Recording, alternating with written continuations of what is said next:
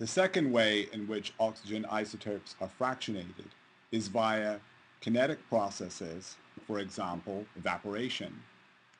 Evaporation acts on oxygen isotopes because the light isotope of oxygen, oxygen 16, is more readily evaporated from water than oxygen 18.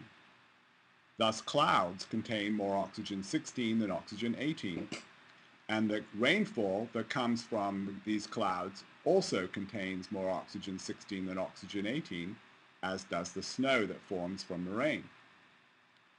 When you have a warm climate without snow, most of this oxygen 16 that is included in these clouds evaporates, precipitates, and is returned to the oceans. When you have a cold climate, most of the oxygen 16 becomes locked up in ice. And therefore, the water, the seawater, from which this evaporation ultimately derives, becomes more enriched in oxygen 18.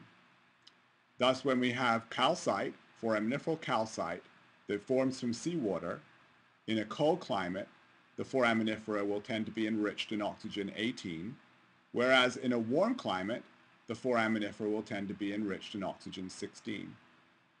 Likewise, when we have snow and ice forming in a cold climate, it will tend to be enriched in oxygen 16, whereas when we have a little bit of snow or ice forming in a warm climate, it will tend to be more enriched in oxygen 18.